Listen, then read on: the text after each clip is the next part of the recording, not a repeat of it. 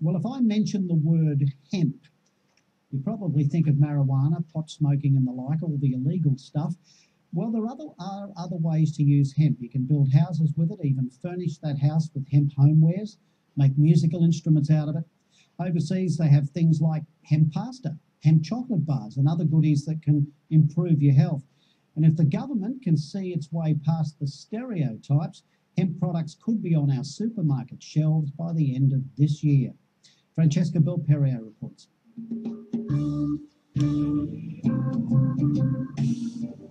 I've got the eco answer for building, plastics and food.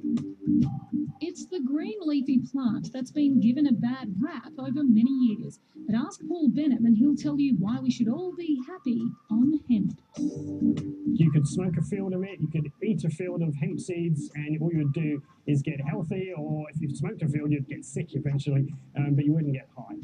He's not talking about the type of hemp that contains high levels of the illegal drug THC. That plant is called cannabis indica, or marijuana. But cannabis sativa is the agricultural hemp plant that has uses beyond your wildest imagination. We use different varieties that grow anywhere from 1 metre to 7 metres tall. So one crop can grow 110 days, 7 metres tall, and provide tons of high quality protein, essential fatty acids, and then a fibre that can be used for building and bioplastics as well. From bioplastic bowls to building materials, clothing, skin creams, even food. In the subtropics of Byron Bay, Paul has been growing industrial hemp for 13 years, creating his own range of hemp products. You could build an entire house of hemp. The walls, you could build the fibre boards, the inlay, you can create paint from hemp. We have hemp lampshades, hemp chairs, hemp rugs, hemp upholstery, hemp kitchen tables, and the things that we use in these places as well. I have hemp bed sheets and a hemp bed, and everything can be made from this one amazing plant. Shredded cannabis is mixed with lime and water to create hempcrete. It's stronger than concrete, eco-friendly and inexpensive. The walls are great for insulating. They're completely rodent-proof. It's also fire-resistant. A hemp home that you would build yourself, it would cost in materials very similar to what a brick veneer would cost. This is a fibre matting product.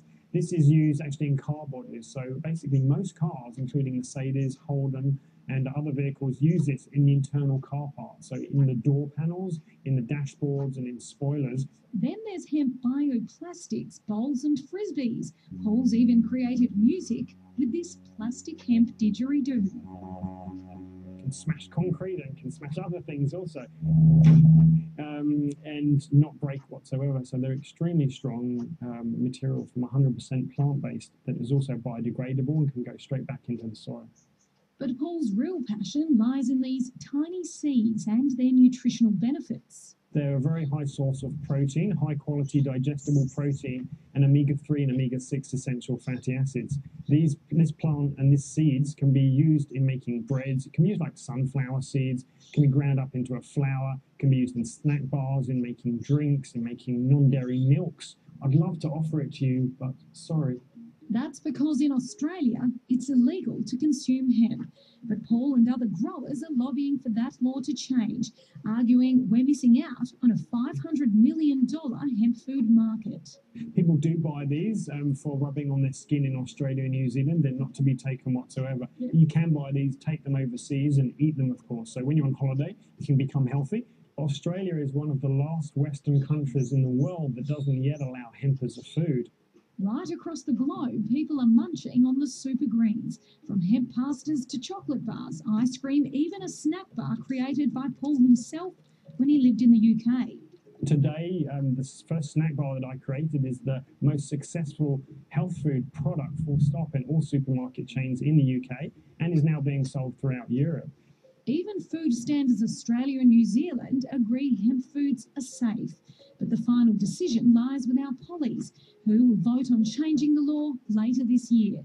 Paul hopes the debate won't be clouded by dopey stereotypes. There has been concern that industrial hemp seeds, rather than being used as a high protein source and high essential fatty acid source, may be considered a drug or may promote drugs in some way to the people. This has been shown not to be the case in Europe or North America. I would just say, look at the facts, keep an open mind to the facts, and look at what the rest of the world are doing. Let's catch up, Australia. It's an amazing thing, isn't it?